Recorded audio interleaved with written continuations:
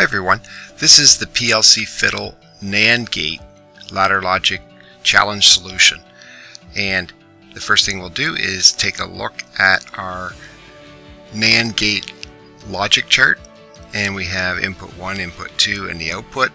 And input 1 is 0, input 2 is 0, our output will be 1. If input 1 is 0, our input 2 is 1, our output will be 1. If our input 1 is 1, input 2 is 0, then our output will be 1. Or input 1 is 1, input 2 is 1, our output will be 0.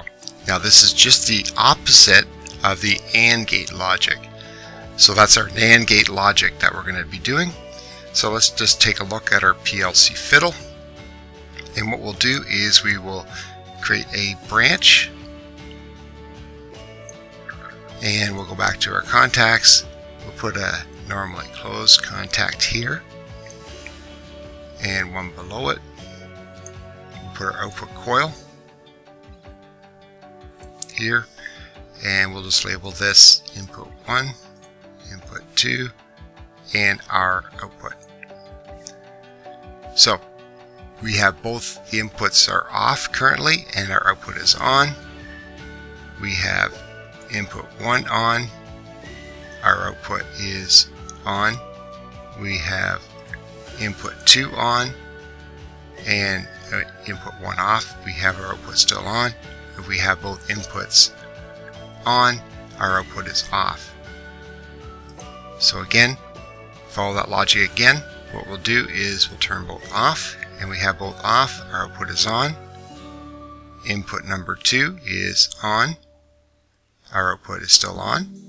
Input number 1 is on, input 2 is off, and we still have the output on. Or if we have both on, our output is off. So that is our logic. It looks like it holds true. If we were to now check our logic, sure enough, we pass, and this is the actual NAND gate circuit in the PLC ladder logic. Now all the links and documentation can be found on our website at accautomation.ca. And if you like this video and like to see more, there are 3 ways in which you can help us out. You can give us a thumbs up so other people can find this information. You can subscribe to our YouTube channel. You can also go to accautomation.ca and subscribe to our website.